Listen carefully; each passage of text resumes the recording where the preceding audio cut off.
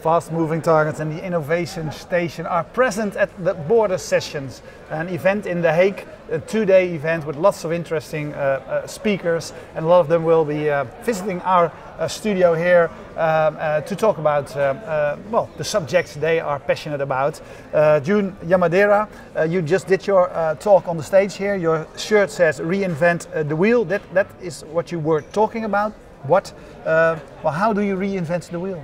Yes, I'm come from Fukushima, and as you know, we have a very tragic accident of the earthquake and the tsunami and the nuclear accident in 5 years ago.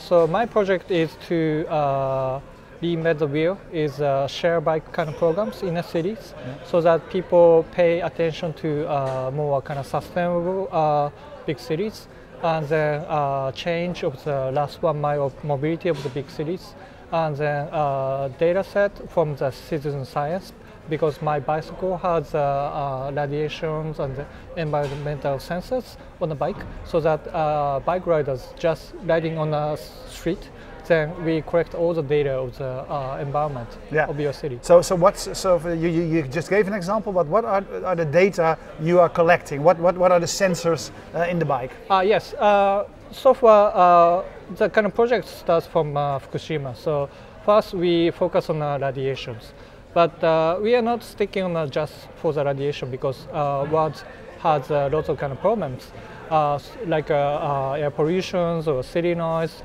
kind of things. So now we're collecting data of the radiations, and then temperature, humidity, CO, NOx, air pressure.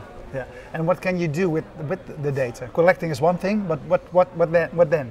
Yeah, this is a kind of very important point, because we have such kind of environmental data from the government, but last lesson of the Fukushima tells you the trust issues, because nobody in Japan believes government says. Yeah. So we have kind of counter opinions or counter data of the government, and then we collect the data of more kind of democratic ways, so that we distribute share bike, and then user just ride a bicycle, and then they cannot even don't think about it, but they just ride a bike for fun, and then we collect data. Yeah. So that's visualize how your city is kind of polluted or not. Yeah, and but how many bikes are there? Yeah, we are still kind of working on fundraising, and then we propose our idea to country like US, of course Japan, and Asian countries, and the city of Paris. And we have some kind of prototype of the bicycle, several bikes, but we do start from a very small experience right now. Yeah, so you need money to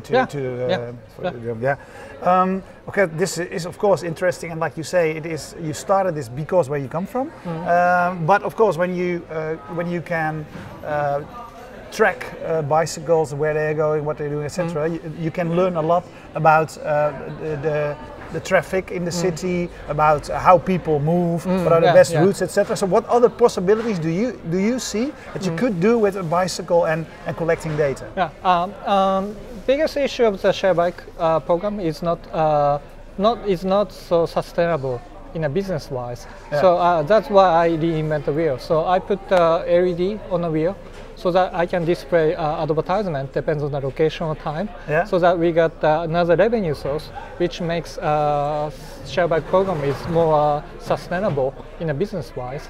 And another kind of way advantage is if we ride a bicycle, we can get all the kind of big data of the tourists, where to go, kind of things. And we have something like a dynamic pricing model, like Uber, so that if you ride a bicycle on a downhill, we charge more, and then if you ride a bicycle on the uphill, we give big discounts, kind of thing, so that we reduce the traffic jam of the bicycle stands, which is the biggest issue. Yeah. Yeah, well, that's a nice example because uphill or downhill that is a big difference. Yeah, nobody like uphill, right? Yeah. So where you live, how big is cycling? Because, like you say, pollution is an issue, of course. Because maybe, so are people willing to bicycle? My city is quite small, but for instance, Tokyo has a big problem when we had earthquakes. So many people has no idea how to get back home because such kind of big city, people commute very far from that, far from home. So I had some kind of lady who walked by with a high heel more than 6 hours to get home. That's kind of ridiculous, right? And then we're gonna have a Tokyo Olympic pretty soon, 2020. But the kind of earthquakes shows us we need some kind of alternatives of the mobility in the last 1 mile of the big cities. So like London. London has a very good bicycle policy to change London Olympics, very successful. So I think big city like Tokyo or Beijing or some other countries should have bicycle as a kind of platform. So that's more like a kind of public domain kind of ideas. So that's my kind of ideas. In Holland, a lot of people use the bicycle. So have you been cycling yourself already here? Yes, but I have one complaint because when I like to get a bike, I wanted to rent a bike. They asked me to use a passport or credit card. But I don't want to leave my passport or credit card. So the renting a bicycle should be more kind of friendly and then more kind of easy way to go. So now like Uber or kind of Airbnb shows how apps or kind of smartphones gives you more kind of easy access to the IoT or some other devices or some other services. So I have a kind of solutions for that. So if you are kind of bike share providers in Holland, please come to me, and then I have solutions for that. And your solution is a platform where you bring people with bikes and people needing a bike together. And then we have LED on the wheel, so that I make their business more kind of more profitable. Because most of the share bike program is just rent the bike, and then somebody steals the bike or somebody breaks the bike. It's not a good business. But we have a very smart solution for the sensors, GPS kind of things we can track, and even we can display, oh, this guy is stealing my bike on the wheel of the using LED. So please welcome, please steal my bike, and then I can display my message. This bike is stolen. And you can say this bike is stolen on the bike. That's good. So and this bit, so you have that that working and up and running. Yes. Okay. And is it so what's your goal with this? You want to be an international, you want to be the Uber of bike sharing? Yes, the sharing economy is a kind of global phenomenon. And then share bike is a kind of way to go, because big cities like Oslo, city of Oslo, decided not to have a car in a city center pretty soon. And then Paris has a no car day every year. And then it's a kind of world kind of trend. So bicycles should be a more important kind of platform, infrastructure of the big cities. So that's the way I go. And in your case, to give an idea, because you, for example, when you go to England, there you have the system where you have a certain card, and then you can make a reservation for the bicycle, and you can put it back somewhere else. But is that what you are, or is it? Are you the or are you the Airbnb of bicycles? Yeah, I mean, we have a B2B model, like we offer some kind of solution for the share bike providers. And then also we have another idea, B2C ideas or C2C ideas. So if I'm kind of traveler here, so I don't have a bike, but maybe you have a bike here, and then of course you're working right now, so you don't need to use a bike for now.